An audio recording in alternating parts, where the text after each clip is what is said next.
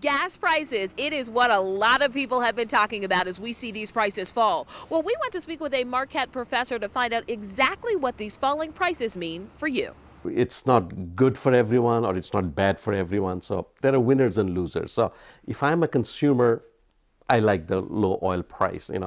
The low oil prices, around $30 a barrel, means filling up your tank isn't taking as big of a bite out of your budget. Gas used to run us about $30 a week, or if you worked every day. I'm a retired.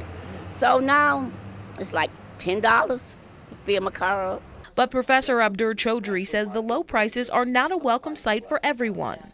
On the other hand, there are many companies, for example, who are involved in the energy sector. They are losing, they are feeling the pain. Also feeling the pain, your retirement account. And if you're worried about how much it's losing, you should try to diversify your 401k so that many people have 60–70% in energy sector.